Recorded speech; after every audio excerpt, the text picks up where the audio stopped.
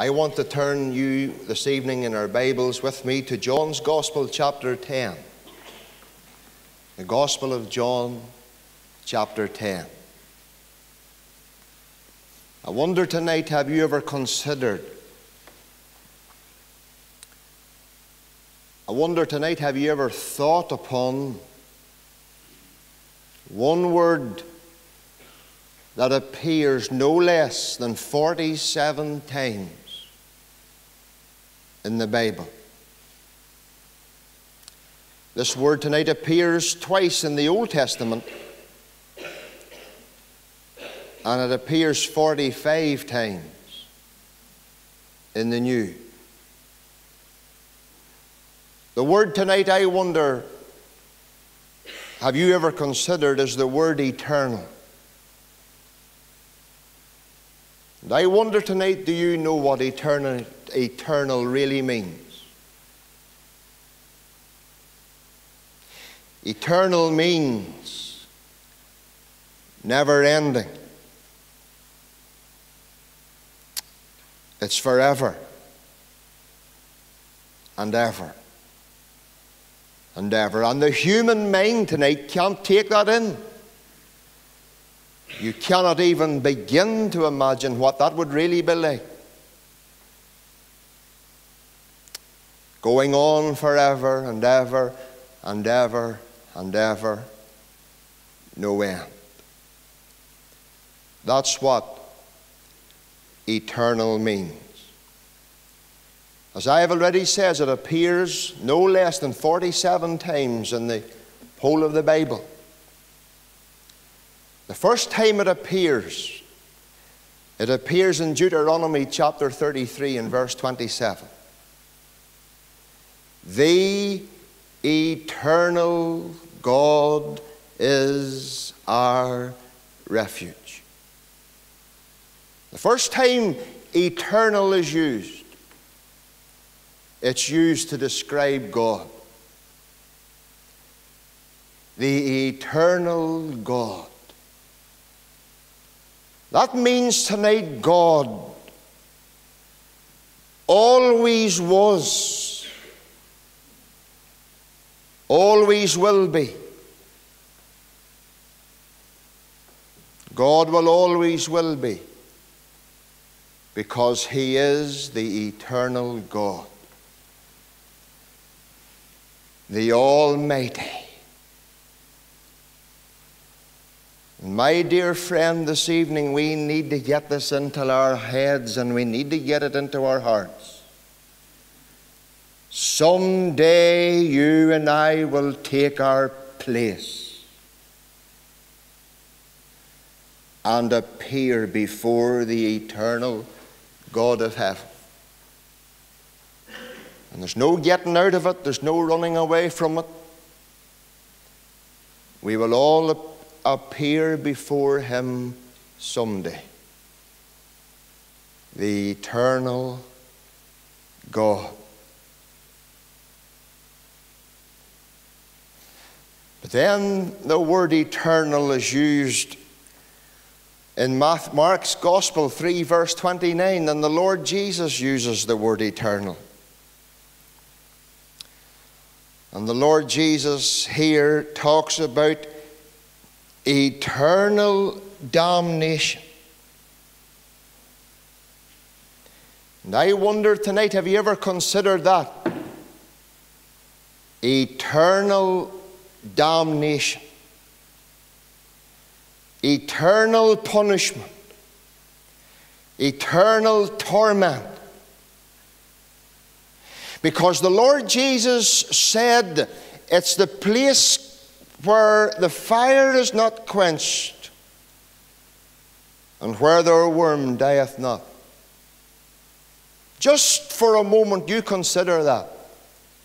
Eternal damnation, eternal punishment, going on forever and ever and ever and ever, no ending to it.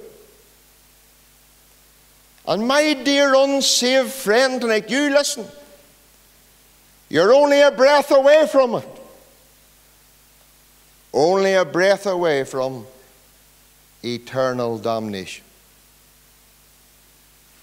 Eternal God, yes. Eternal damnation, yes. But then the word eternal is used in a different light again, because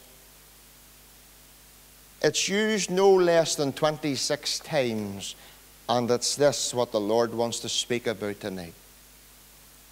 And that is what the Bible calls and what Jesus calls eternal life. You'll read in John's Gospel, chapter 10, and I want you to look at verse 28 tonight, and this is what it says. The Lord Jesus said, "And I give unto them eternal life, and they shall never perish." That's my text tonight, and we know the Lord will bless that text to our hearts. And I shall give, and I give unto them eternal life, and they shall never perish. Tell me, my dear friend, this evening, have you got eternal life? Because many people in the kingdom of Mourne think they've got eternal life. And there's many in the kingdom of Mourne that perhaps believe they've got eternal life. But they don't. And that's the cat that's thrown in among the pigeons tonight. They think they have. Many believe they have. But they don't have. They don't have. Because tonight there's many fooled into believing that they have, but they don't have it. Maybe there's somebody tonight, and that's you. You think you have. You may believe you have. But God wants you to know tonight you don't have. You know, that text is a unique text when it comes to the gift tonight of eternal life. Do you see eternal life tonight? God wants you to have eternal life. God longs for you to have eternal life. And the question is this evening, have you eternal life? I want you to notice first of all in that text, because it's important we let the Bible do all the talking. Sometimes preachers talk too much and they don't let the Bible do the preaching. And I'm going to let the Bible do the preaching tonight, because look what the Bible says. And I shall give eternal life. And there that text declares to us tonight the source of eternal life. The source of eternal life. Do you know what the Lord Jesus says? The Lord Jesus says, I give eternal life. Do you know something this evening? There's many people tonight, and they're looking to their church, they're looking to this, they're looking to that, they're looking to the other one, and they think tonight and they believe that through this, through that, and through the other thing, they've got eternal life. Well, they don't. The Lord Jesus says, I give. I shall give unto them eternal life. And I wonder this evening, dear unsaved friend tonight, have you ever considered the gift that God wants to give you tonight? Let me tell you tonight, eternal life's a gift. The wages of sin is death. And my friend, you need to realize that tonight. The wages of sin is death, but the gift of God, oh, the gift of God is eternal life. How? Through Jesus Christ our Lord. You know, friends, this evening, you see this whole matter of eternal life, it's something you desperately need. And only the Lord Jesus can give you eternal life. D.L. Moody was preaching in Chicago many, many years ago.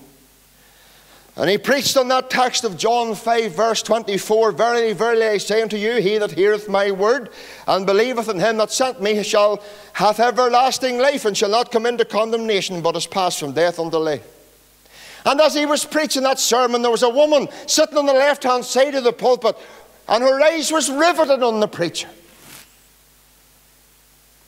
D.L. Moody couldn't wait to get the service over to speak to this lady, and he asked the lady, tell me, dear, are you a Christian? No, she said, no, I'm sorry, but I'm not a Christian, but I would love to be a Christian. D.L. Moody says, do you know what it means to be a Christian? He says, I think so. He says, well, my sermon has enough to tell you what a Christian is.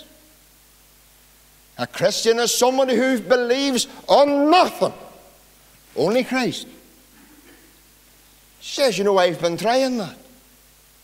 For 3 years I've been trying to believe myself. And D.L. Moody couldn't get her to understand. He says, dear, will you just remain quiet for a wee moment and let Jesus do the talking? And there was silence. D.L. Moody quoted this verse. And he says, this is the words of Christ. I shall give unto them eternal life. Is there anything you don't understand about that, dear? No. Do you accept that as the words of the Lord Jesus himself? Yes. Do you accept the fact that he's the only one that can give eternal life? Yes. Do you want eternal life? Yes. Mr. Moody, how do I get it? Get on your knees and cry out to him, and he'll give you eternal life. And that's exactly what you did. You know, friend, you were born into this world a sinner. And the greatest need you have tonight is not religion. The greatest need you need this evening is this. You need to come to Christ. You're living tonight. You're sitting in this church tonight. Yes, you're physically alive, but you're spiritually dead. You're dead tonight. The Bible says it, in trespasses and in sins. But the Lord Jesus has got good news tonight. Shall give unto them eternal life. Listen, dear friend, do you not want eternal life tonight? Do you not want to know the joy of sins forgiven? Do you not want to know what it is to have peace with God? I'm telling you, friend, this evening, eternal life is real. He's the source of eternal life. But I want to tell you, friend, tonight, eternal life's not cheap. Because the Lord Jesus had to go to the old rugged cross at Calvary and there be crucified, because your worst enemy is not death. You get that? Your worst enemy is not death. The Bible calls death the last enemy, but it's not the worst enemy. The worst enemy is sin. And you're born in sin, the Bible says, and shapen in iniquity. But tonight you can have your sins forgiven, because you need your sins forgiven. And you need to come to Christ in repentance. And you need to accept this tonight, that he gives eternal life. I shall give eternal life. A life tonight that will go on forever in his presence. That's eternal life tonight. Eternal life for me didn't begin, well, it won't begin when I die.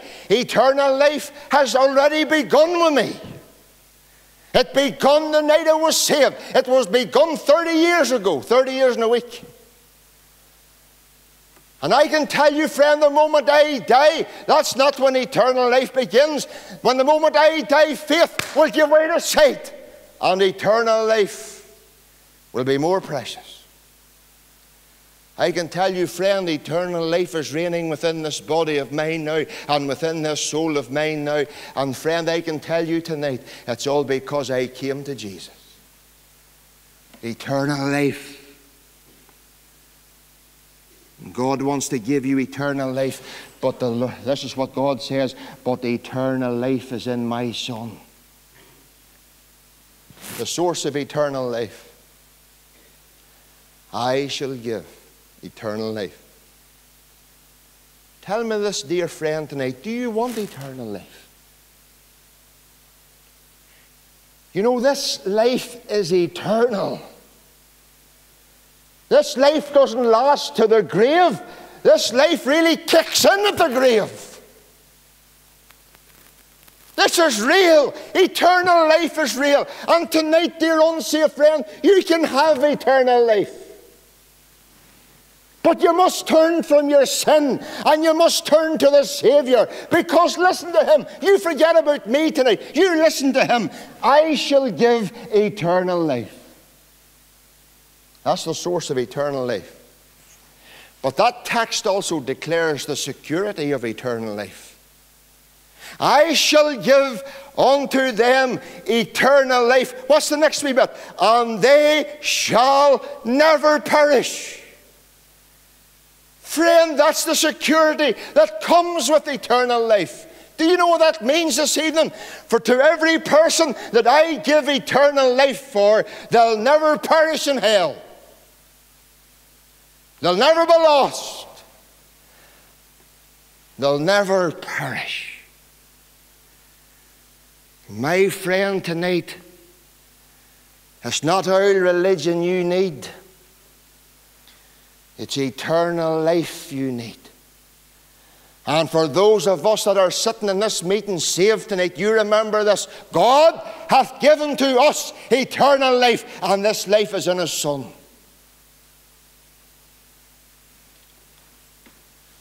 But the lovely thought with that text is this: should not perish, shall never perish. Because, dear unsaved friend, you need to get it tonight what it means to perish. To perish means to die without the Savior. To perish means to die without life. To perish means to die without hope. That's what it means to perish. And to be lost in hell forever. I say it's a lovely text, isn't it? I shall give unto them. Let's stop there for a wee moment. Who are them? Them are those who seek it. Them are those who know they need it. Them are those who come by faith and say, Lord, save me. Do you know you need it? Will you not come tonight as a sinner to Jesus and say, Lord, save me? Because them's the people the Lord Jesus gives eternal life to. Whosoever shall call on the name of the Lord shall be saved. Eternal life means shall never perish. W.P. Nicholson told the story of a young man who was shot badly during the American Civil War, and his comrades left him on the field to die. It was early morning when he was shot, but he didn't die till that evening. But as he lay in the battlefield, God spoke to him. As he looked forward, all he could see was eternity. All he could see was the great gulf gaping ready to swallow him up. And then a voice came. It was the voice of his mother. His mother wasn't there, of course, but the voice of his mother came in his memory at the time when she had him on her knee, teaching them the wonderful truths of God. As he lay in that battlefield, he began to think of the verse that his mother taught him as a wee one on her knee. For God so loved the world that he gave his only begotten Son, that whosoever believeth on him should not perish but have everlasting life. The padre who came and found him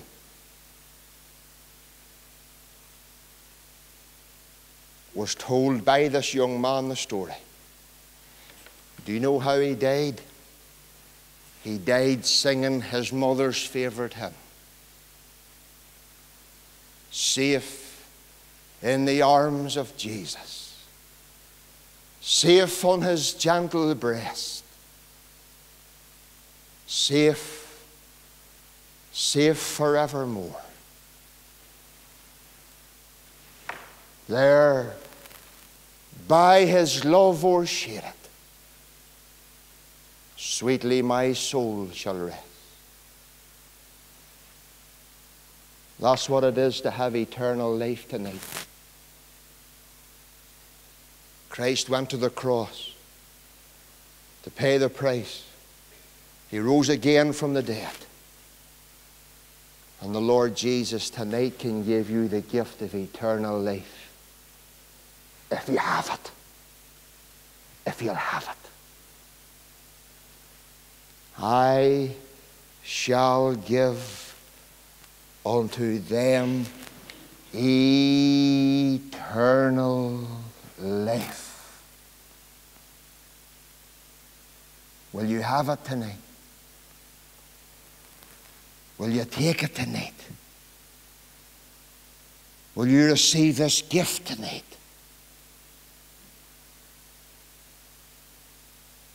Because you need to trust Christ. You need to repent of your sin, dear. And trust the Savior, whom to know is to know life eternal. And may God, by his grace, draw you to Christ tonight,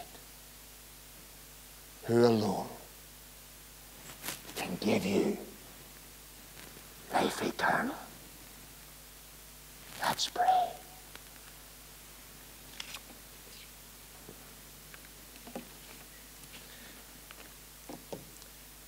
Lord, tonight,